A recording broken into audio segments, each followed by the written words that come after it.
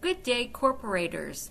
Thank you for sharing your time and talent with our parish communities.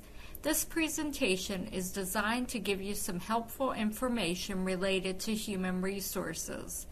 If you have any comments, questions, or suggestions regarding this presentation, please contact me, Molly Fern, Training Manager, either by calling me 410-547-5338 or sending me an email. My email address is mfern@archbalt.org. That's all lowercase mfern@archbalt.org. Thank you. I hope you find this presentation informative.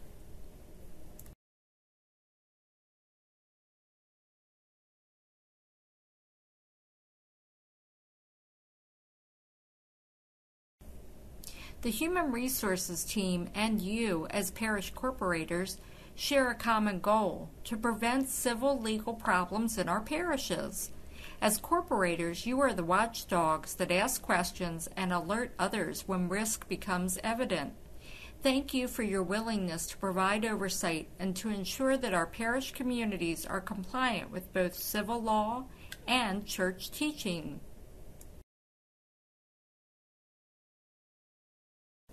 Human Resources provides policies and procedures to help our parishes stay out of hot water. For example, applicants for employment must be thoroughly screened and assessed prior to hire. An application must be completed, fingerprinting must be done for both the state and FBI criminal background check, child protection training must be completed, and 3 professional references must be checked. These procedures ensure parishes avoid hiring an unqualified or unsuitable applicant. Parishes are individual employers and therefore must follow state and federal employment laws. Employees are protected by laws such as the Fair Labor Standards Act to ensure they're paid properly and given fair treatment in their workplace. The Archdiocese also ensures fair treatment of parish employees by implementing employment practices such as having all parishes abide by the Family Medical Leave Act, regardless of whether the parish has 15 employees or fewer. If we abided by the letter of that law, we would require only parishes employing 15 or more people to comply with the Family Medical Leave Act. All employees and volunteers are required to take an online training course to obtain a basic understanding of the signs of child abuse, how we can prevent child abuse, and how to properly report child abuse. Volunteers are also screened to ensure that they too are able to perform their roles and will not present any undue risk to the parish. Volunteers must complete an application, have 3 references checked, and complete a state criminal history check, along with completing child protection training. If a volunteer is acting in a regular employee role, that volunteer may have to follow the hiring procedures for employment rather than for volunteer service. For example, if a volunteer is leading the children's ministry, he or she would need to be fingerprinted to check his or her state and FBI criminal history. A parish certainly wouldn't want to risk engaging a volunteer who was convicted of child abuse to lead the children's ministry. As corporators, you can ask questions to ensure that practices and procedures for hiring and supervising employees and volunteers are fair, legal, and in compliance with Archdiocesan policies.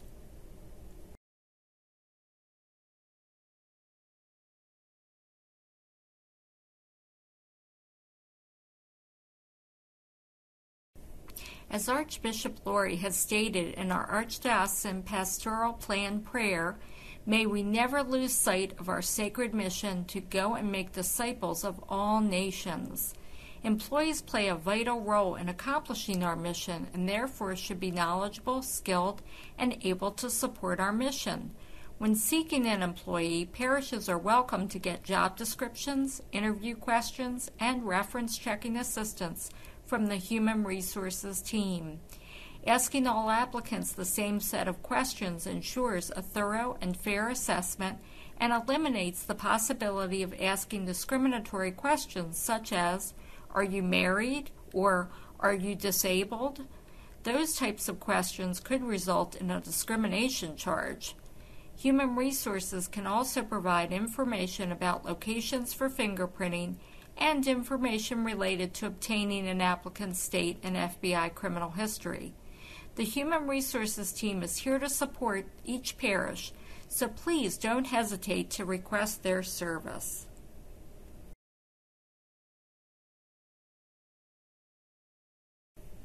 As you interact with employees and volunteers, you'll get to know which folks seem to be most competent in their roles. Human Resources is always ready to support parishes by providing training resources and guidance on supervision. We have 2 employee relations managers, Regina McCurdy and Connie Vagran, who stand ready to help parish employees reach their full potential. Regina and Connie can assist with goal setting, performance evaluation, documentation of employee performance, and, if necessary, discipline and termination.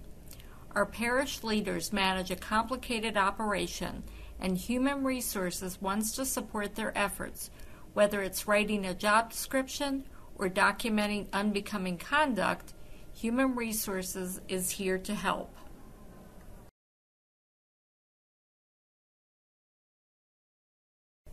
Parishes need to be aware of the Fair Labor Standards Act, or FLSA as we HR folks like to call it.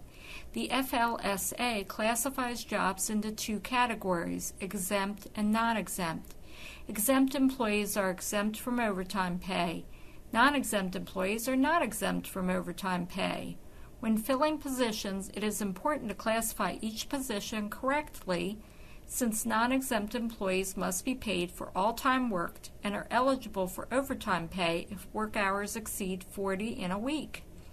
Human Resources can assist with classifying positions exempt or non-exempt.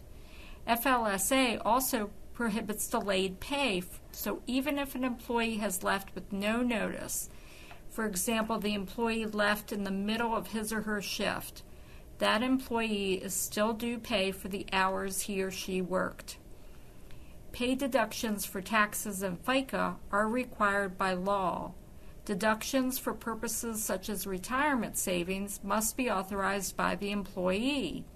If a parish has questions or concerns regarding pay, the Human Resources Management System team can help. The HRMS team includes payroll specialists who can often resolve problems right over the phone.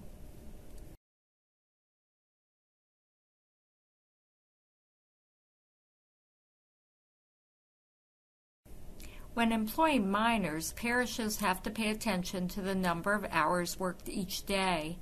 Minors must be 14 or older to work and must have a work permit on file with their employer signed by a parent or guardian.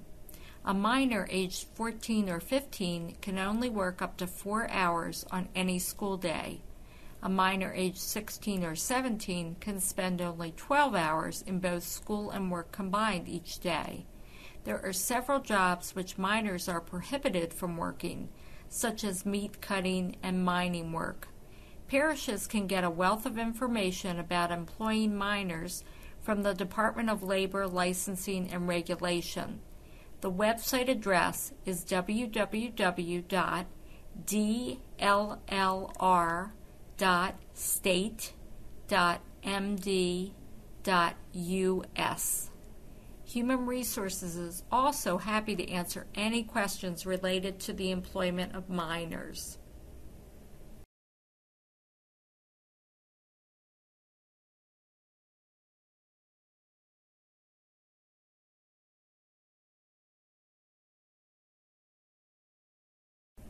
The church is all-inclusive. We are all God's children, and the same rule applies when employing church workers.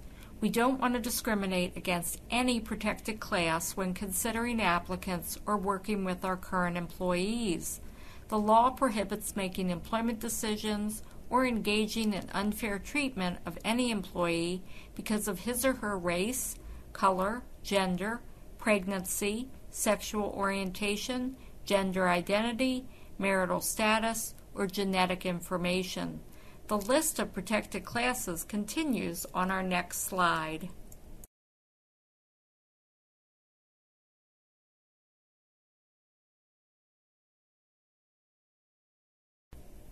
Employers also cannot discriminate in hiring or treatment of any current employee due to his or her age. This refers to folks age 40 and over, ancestry, national origin, or disability. Because we are a church organization, we can seek Catholics for our positions and require that an applicant be a practicing Catholic for positions in which it is a bona fide occupational qualification. For example, a director of religious education would need to be a practicing Catholic in order to model the faith and act as a minister in the church. Therefore, being Catholic is a bona fide occupational qualification for a director of religious education.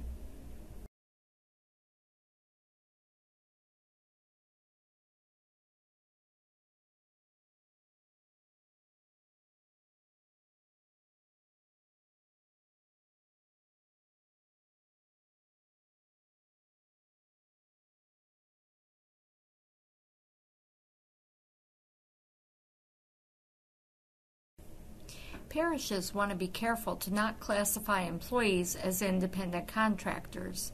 Most church positions require employment rather than a contractual agreement, since there's usually a need to have control over the work being performed. If an employee is treated like an independent contractor and no taxes are withheld, it could lead to huge tax penalties for both the employee and the parish. Classifying employees as exempt to avoid paying overtime hours can also lead to huge penalties and back pay awards. If a parish wishes to employ an independent contractor, Human Resources can assist in negotiating that arrangement. In most cases, parishes are employing non-exempt employees who follow the employer's directions for work hours, the type of work to perform, and how to prioritize that work.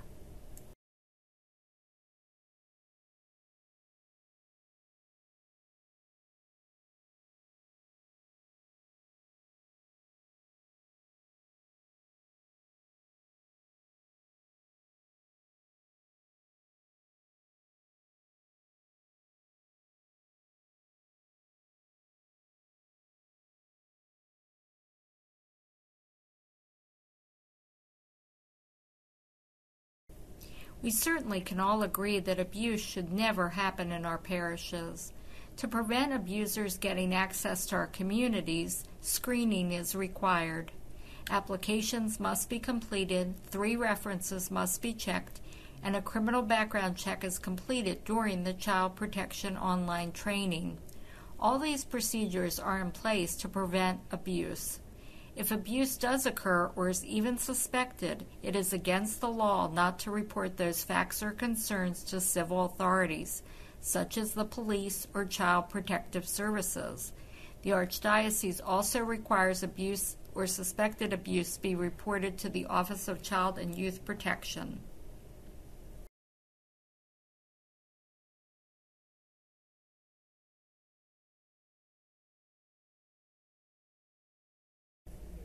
All employees and volunteers are required to read the Statement of Policy for the Protection of Children and Youth and the Code of Conduct for Church Personnel.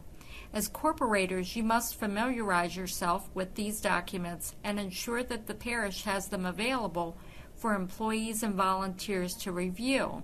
These documents detail expected standards of conduct.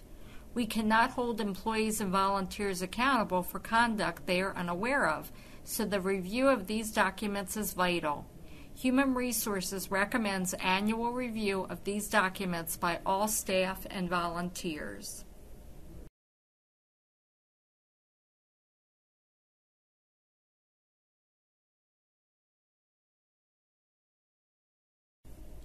Volunteers hold key roles in our parishes and therefore must be held to high standards.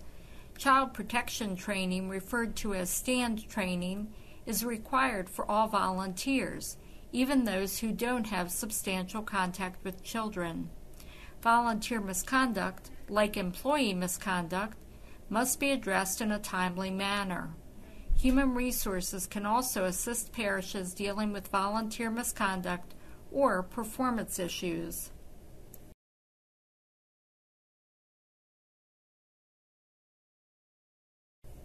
The Human Resources team assigned to support parishes and schools is listed on the screen. My contact information has already been given to you, so I didn't include my information on the slide.